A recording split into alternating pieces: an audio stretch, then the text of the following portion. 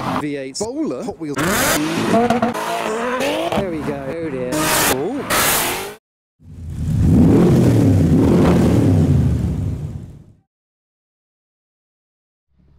Oh, hi, I'm Adam C, and welcome. No, other way. Down. Welcome to my stress. Oh, come on, go down. That's a GT3. We're heading to Brooklands for a collecting cars meet, and in fact, why don't I just capture cars arriving? We've got a Supra. We've got a Monaro as well in yellow. What?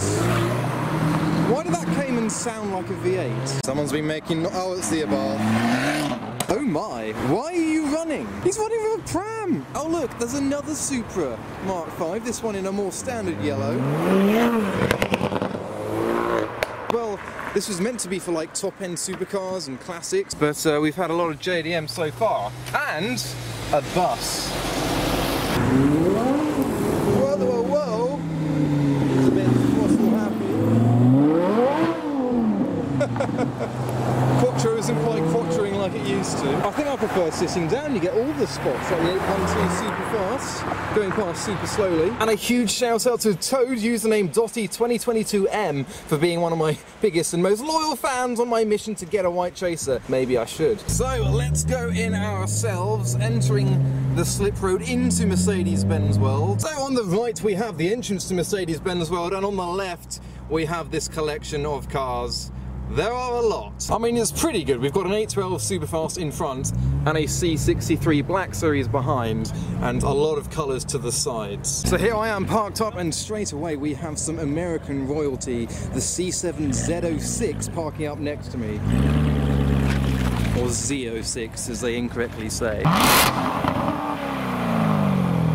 This whole concrete patch is being taken up by performance cars everywhere. We've even got a lineup of Porsches, including the Porsche 675 LT over there in the middle. And further down here we have this Mini, which gives us a chance to play a game of what's inside your car. But this time I mean in less of a literal sense, because I am inside this Mini, but what gets you truly inside a car is Carly, who have sponsored this video. Carly plugs into your car's OBD and is compatible for a whole range of vehicles, and it gives you any hidden information about the car, as well as the option to customize it in a very unique way. So simply plug it into the car's OBD port, and twinned with the Carly app, it will tell you everything you may not originally know. So this car's health is very bad. They have found 37 issues within the car relating to the engine, the air conditioning, the immobilizer, and it can give you all the information that you could ever need about all of these issues and when they occurred in the car's history. It also has a used car check function that allows you to find all the information from its previous life. You can search its VIN, you can search the mileage for any fraud, average speed, driving profile data as well,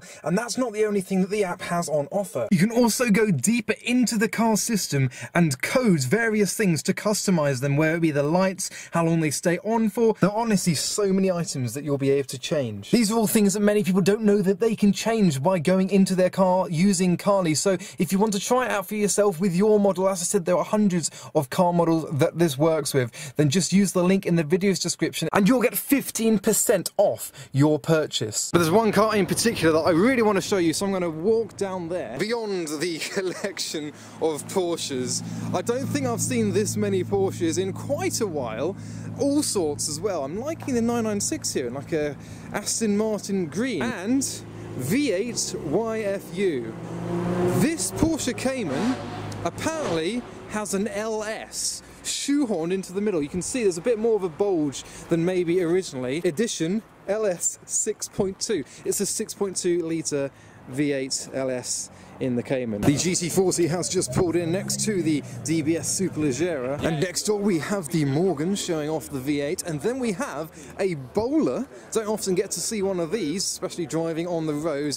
And then the car that I wanted to show you, which is this Volkswagen Beetle RSI. So it's a Beetle with a V6 or VR6 and more bulbous arches, and I don't think I've actually ever seen one before. I can't remember having seen one before. I've definitely got like a Hot Wheels toy of this, and this is one of only maybe 3 in the country, if that. So you've got all sorts of carbon fibre inside as well on the dash. As well as that, we've got the orange Recaro's 6-speed manual gearbox. And then, as with any limited run car, we have the plaque in the middle. This is number 23 of 250 that were made. Most of them are in Germany, so to see one in this country is incredibly rare, and it's been getting a lot of attention at the front of the show. The nice spoiler on the back as well. And just down from the Beetle, we've got this Rolls-Royce Silver Cloud 3 that we were once told was once owned by Her Majesty the Queen. And there's a deafeningly loud Audi. That was crazy. It's silent now. I think the Audi is gonna... No. Yeah, the Audi, yeah. We've got the silent McLaren Artura running in on electric motors rather than its V6. Listen to the silence.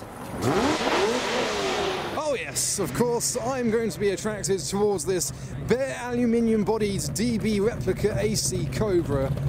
Sounding immense. A golf-coloured GT40 as well. So you can see the entire meet from the road, and rather sneakily we can actually see a 300 SL. I think that's the AMG edition, so it's got the AMG wheels and engine.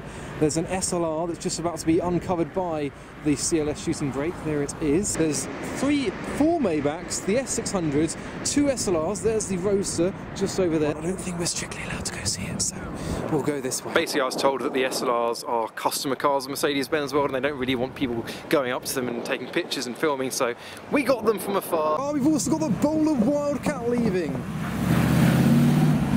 Some more V8 pops and bangs. Oh yes, here is the LS Porsche Cayman. He's been popping away. Hopefully we can hear a bit more of it now. Fantastic.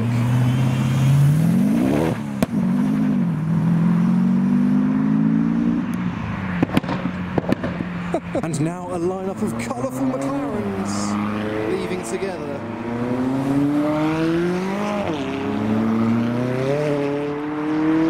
And next we have quite a loud 991 GT3.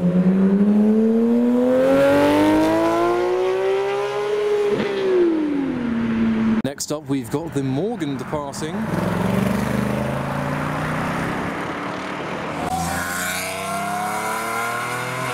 Next is the quirky looking McLaren GT.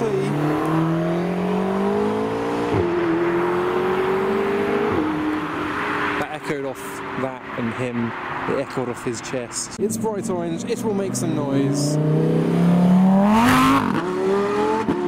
Fact.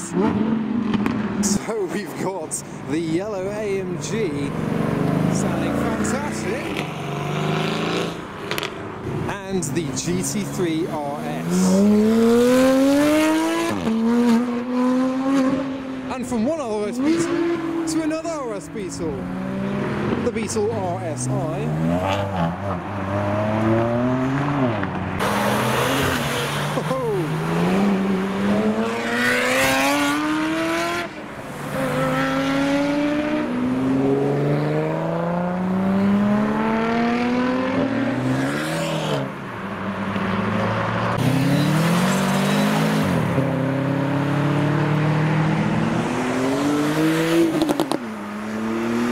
To the variety, we've got a Dodge Charger and a Subaru behind that.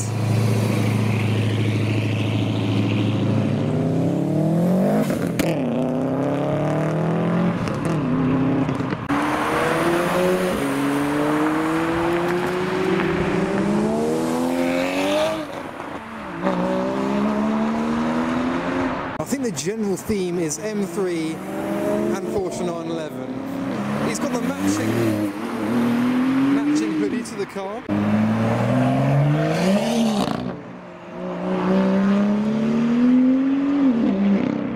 Ah, the slippery winter's morning. I didn't see this in there. We've got the Mark 1 Focus RS. Single turbo BMW M4. This should sound immense. Listen to this.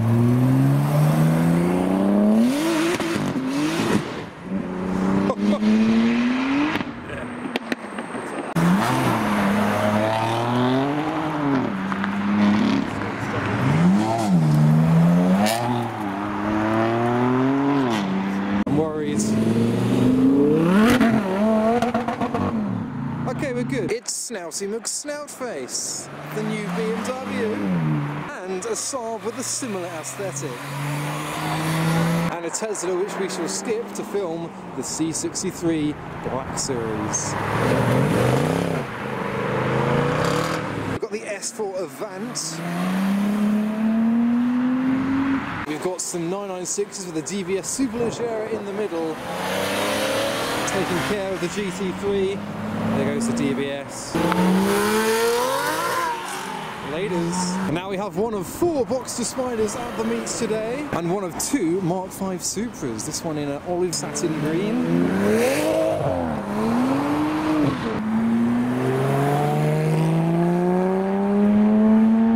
Oh, the S&R Roadster's on the move. Oh, we can film it now. What a beautiful car. Oh, there goes the Queen, looking a bit more masculine than she used to do. So we've got the 964 Carrera 4. There's a Dodge Viper about to come, very loud one. We've got some Seats, S15 as well, and an EP3. It's a bit more standard content now. Righty-ho. There you go, you've got the 350Z, and then we have the Dodge Viper GTS Final Edition.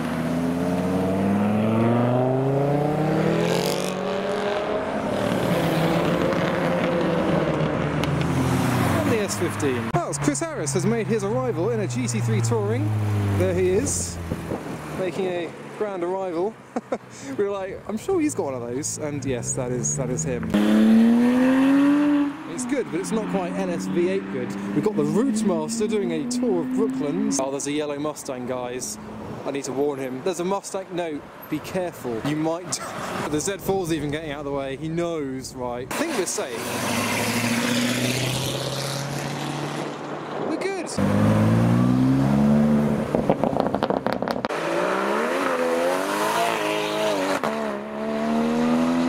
Oh, this RS4 seems happy with the throttle. A bit of acceleration.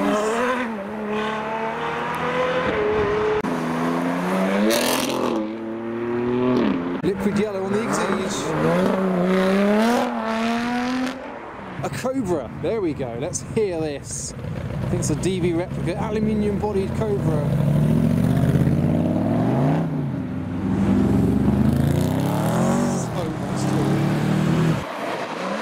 Whoa, Cayman GT4 was getting a bit out of hand. So apparently, Chris Harris is at the gates telling everyone to slow down and behave upon their departures. Let's see how many people listen to him. So, the Cayman is being a bit noisy. What about the RS? Yeah, they're being sensible. They are listening to Mr. Harris and his Top Gear advice. We have the Golf Liveried GT40 next. Oh, I'm loving that.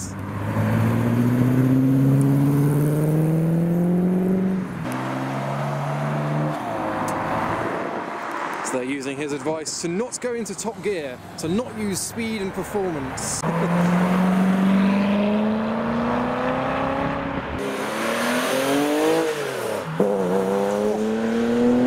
was a good sounding shift.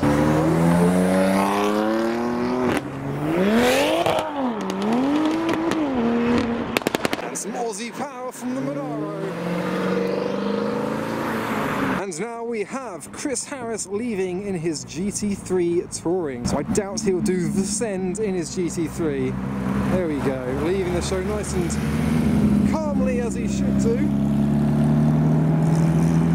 We have an XFRS doing probably the opposite of what he wants. Oh dear.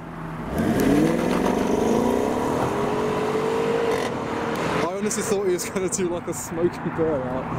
Okay, what about the M1 something I?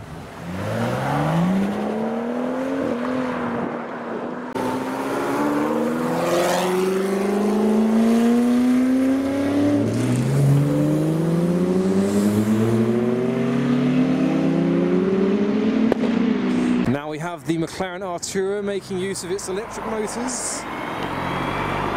Who's going to be the more noisy one, I wonder? Brace yourselves!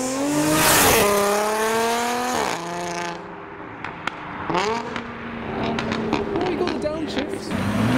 Oh!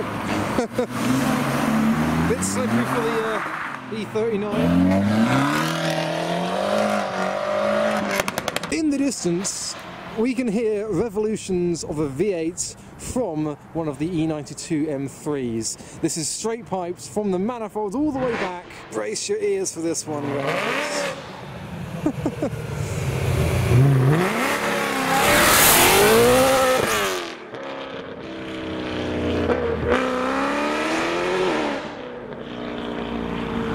Oh, the Nomad got sideways!